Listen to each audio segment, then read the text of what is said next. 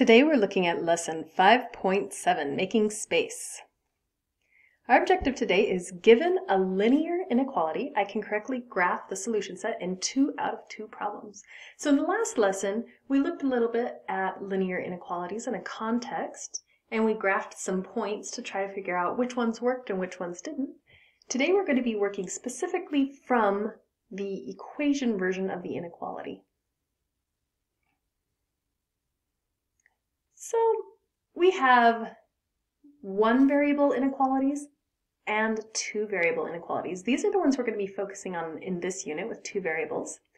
But we talk about them a little bit differently. You'll notice over here in the 1 variable inequalities, we use a number line. So we can represent the range of values that satisfy this inequality on a number line. So the values 4, 5, 6, and everything on up, as well as the values in between, like 3.5 or 4.7, or anything up like 10.3. Any of those will satisfy this inequality up here. But when we have an x value and a y value, a simple number line won't work because it won't tell us whether it's the x value or the y value. We actually have to have values for both. So in that case, we use a coordinate plane where we have an x-axis right over here and we have a y-axis up here.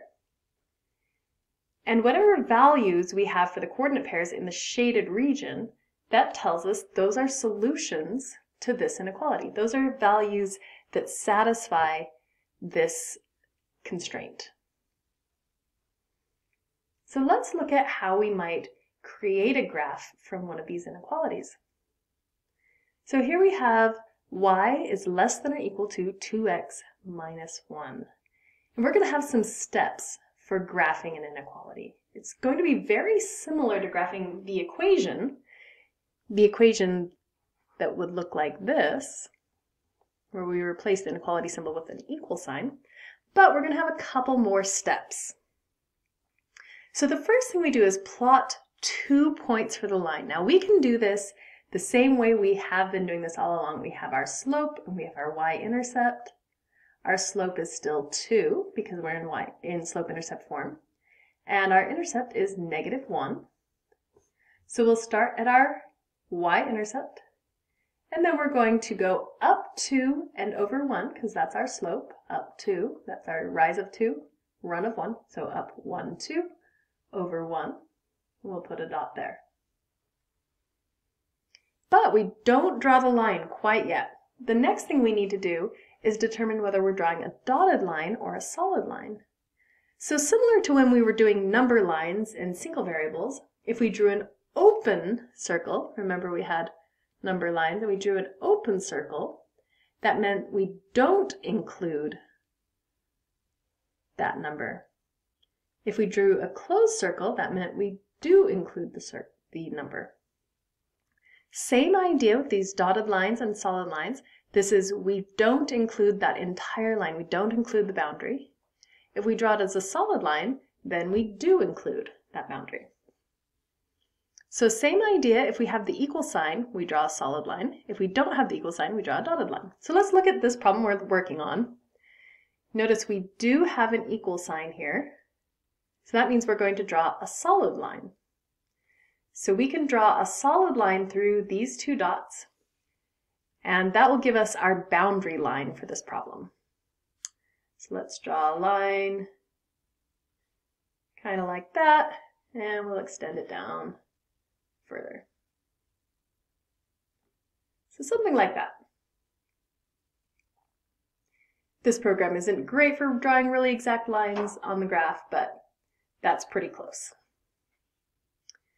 So we plotted 2 points, we drew our solid line in this case, and our third step for graphing inequalities is going to be to shade it now. We need to decide whether we shade below the line or above the line.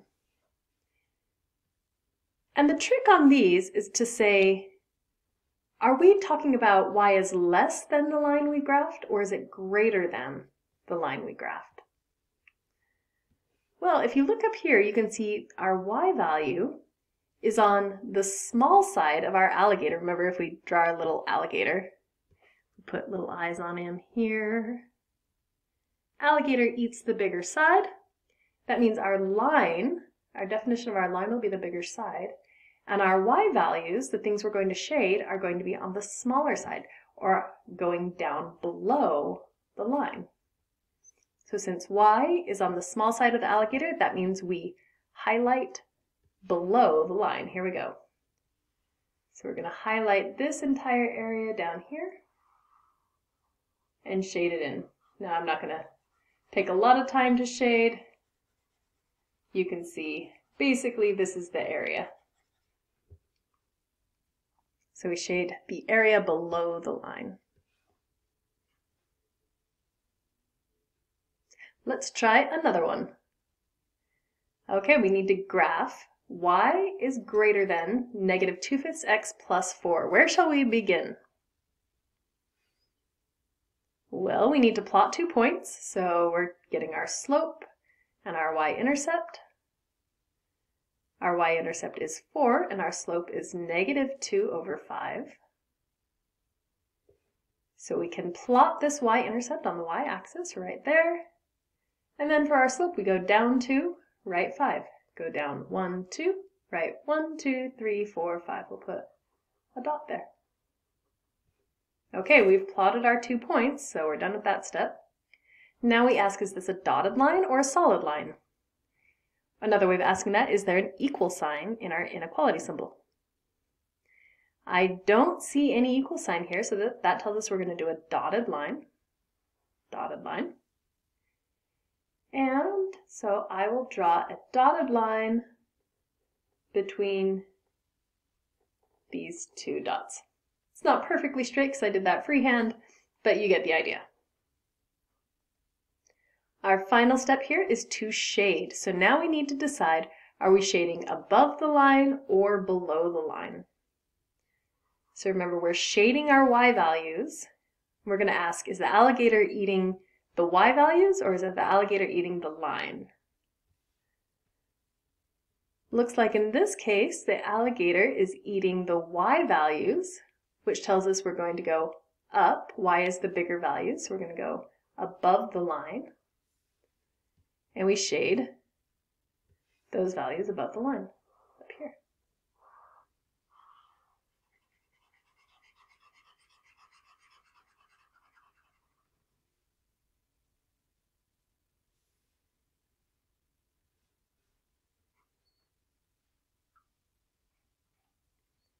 So in order for this shading method we're using to work, we always need the inequality to be in slope-intercept form. Looks something like this.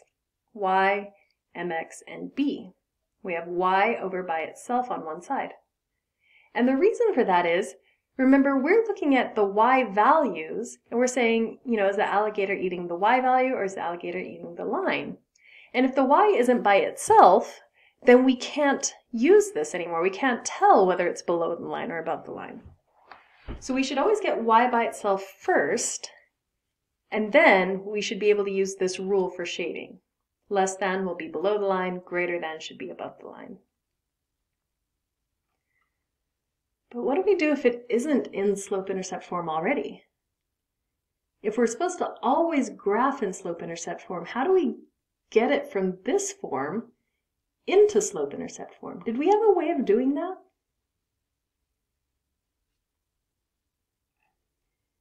We did actually. We were able to get it into slope-intercept form by solving for y. So remember, if we have multiple variables and we're solving for a single one, we're going to circle our variable of interest.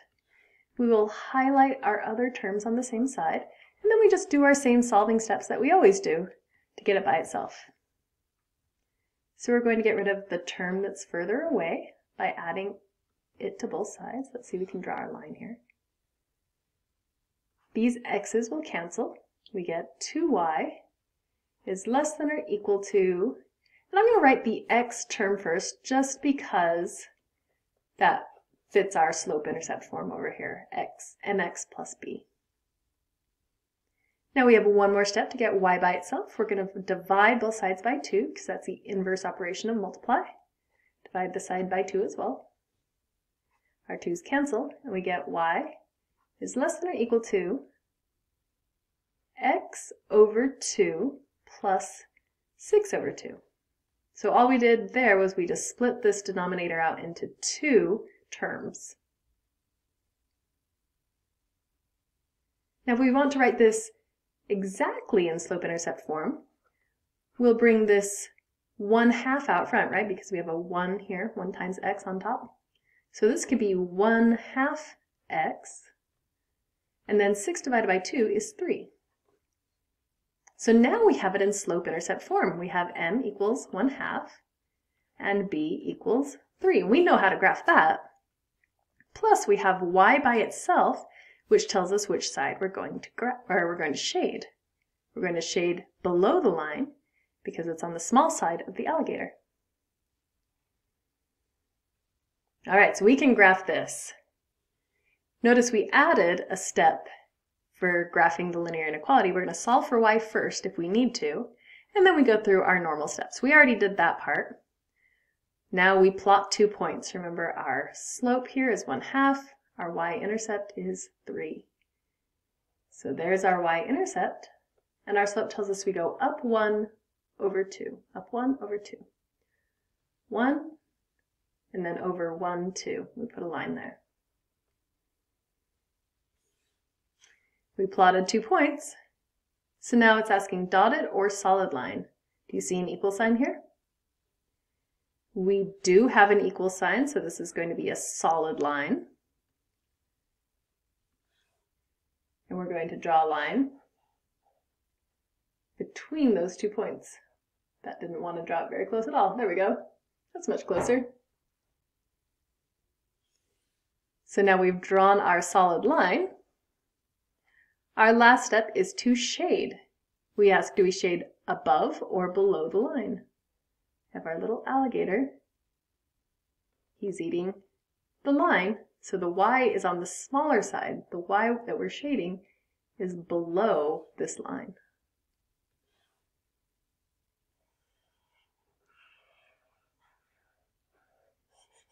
So everything below this line, including the line is solid, so we're going to include everything on that line. This whole region is solutions to this inequality. So you could take any coordinate pair in here, 0, 0, 2, -3, any coordinate pair inside this shaded area. We could go to -2, 1, we could go to 4, 4. If we plugged those numbers in, any of them would work in this inequality.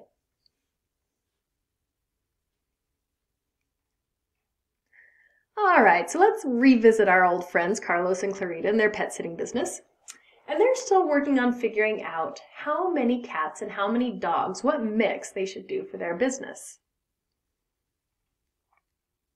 And in the last lesson, we looked at some options based on their cost constraints, how much they could spend on the cages for the pets.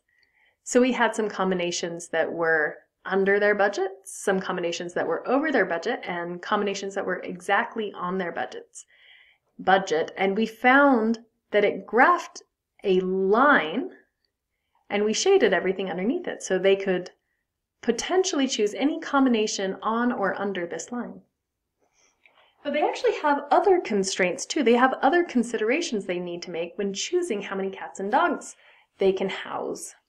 And one of these considerations is how much space they have available. Remember, they're going to put these cages in a shed. So in this shed, they have 360 square feet available, and they need to leave a little space to move the cages around, so they can't fill quite all of the 360.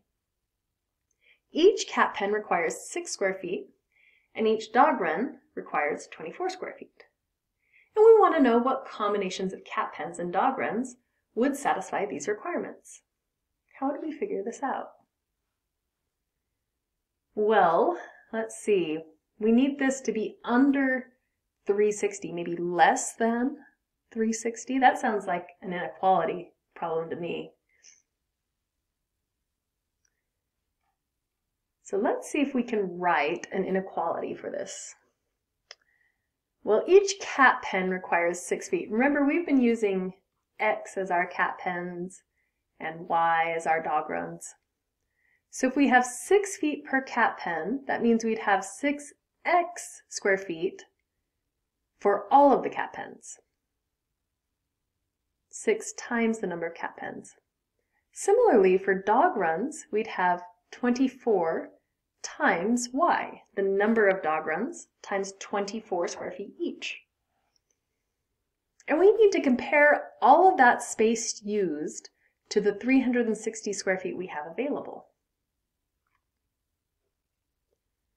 Now, which direction should this go? Do we need the space used to be less than 360, or do we need it to be greater than 360? Well, we need to use less than 360 square feet, right? Because we can't use the whole thing, and we need to leave a little bit of space. So the space used needs to be less than, alligator needs to be trying to eat the 360. 360 needs to be bigger than how much we're going to use. Now we ask, do we have an equal sign in here? Well, no, we can't. We can't use all the 360 square feet. We have to leave a little bit of space.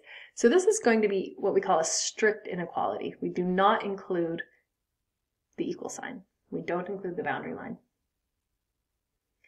So this is, remember, what we called standard form. This is ax plus by, and in this case, less than c. Not slope-intercept form. Remember, we always want to graph in slope-intercept form, so we're going to do this first step, solve for y. Here we go. We circle our y variable. We highlight our other terms so we know what we need to get rid of. And we do the opposite operation of the term that's furthest away. So we're going to subtract 6x from both sides. On the left side, I have 24y.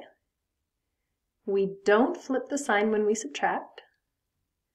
And on the right side, I have negative 6x plus 360. Once again, I just wrote the x term first. Our last step, to get y by itself, we shall divide both sides by 24. These 24's cancel. We get y on the left side. And again, I'm going to split this into two separate terms. We have negative 6x over 24, and then we have 360 over 24. So we just split up that denominator into two separate terms. Now this first term, we can reduce the fraction because both of these are divisible by 6. So 6 divided by 6 is 1. 24 divided by 6 is 4. So we get negative 1/4 x. And then 360 divided by 24, might need to do that in our calculator. I believe that is 15. So that is our slope-intercept form now that we need to graph. Our y-intercept is 15. Our slope is negative 1/4. And we have a strict inequality, no equal sign on it. So here we go. Let's graph this. We solve for y, and we're going to plot 2 points. Our y-intercept is 15, and our slope is negative 1/4. Now, be careful on this graph we're looking at here because our scale is a little bit different. As we go up the y, we have 1, 2, 3, 4, 5, so each line is 1.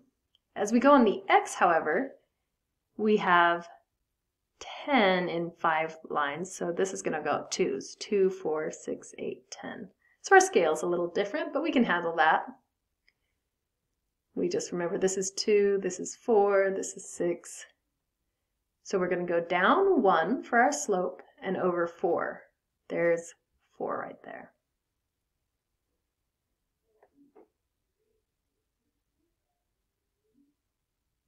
So now we ask, we've plotted our 2 points, is this going to be a dotted line or a solid line?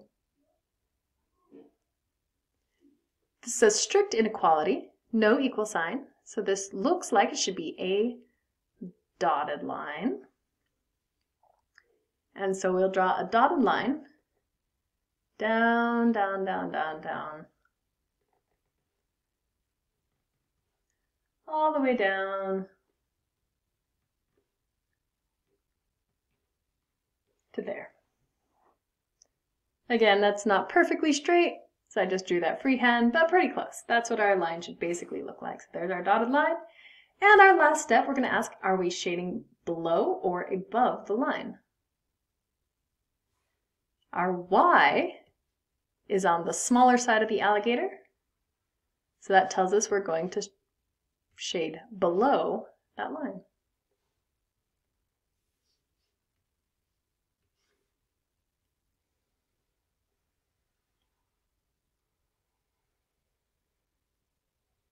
So we shade below. This will take just a second to fill this all in.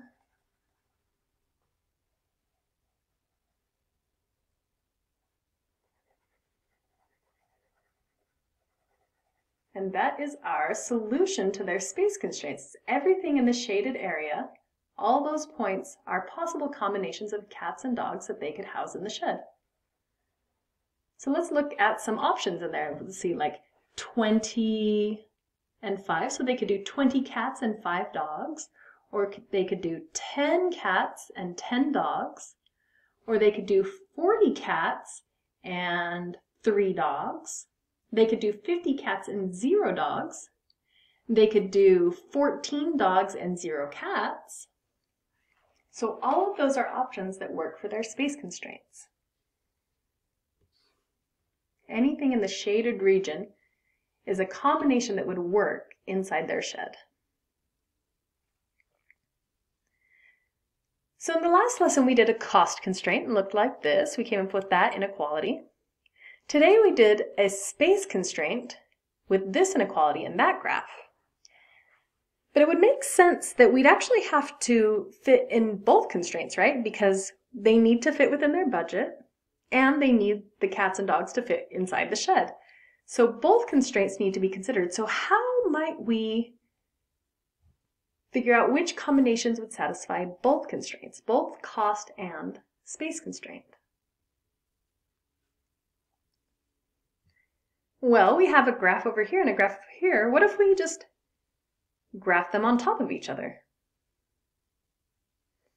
And this is why we tend to use highlighters that are a little bit translucent so we can see through what we colored. And we can see this area right here is shaded both orange and blue. So the overlapping region satisfies both constraints. This little bit over here, this orange by itself, that's only satisfying the cost constraint, not the space constraint. This area over here that's just blue is opposite. It satisfies the space constraint, but not the cost constraint. So if we want both of them to be satisfied, we have to look at the overlapping region here.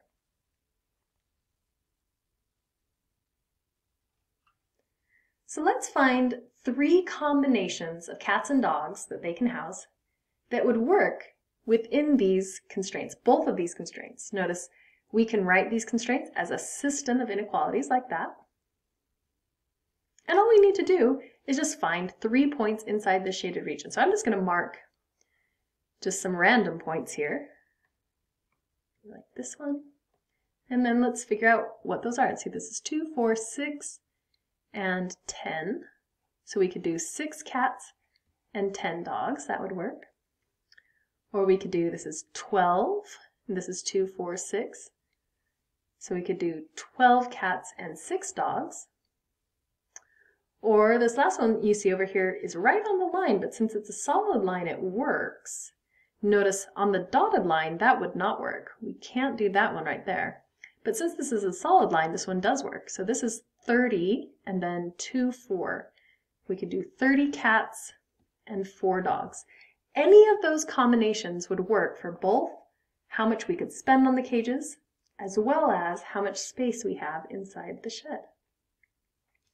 So that's how we figure out combinations for multiple inequalities. We just look for the region that is overlapping both of them or all of them listed.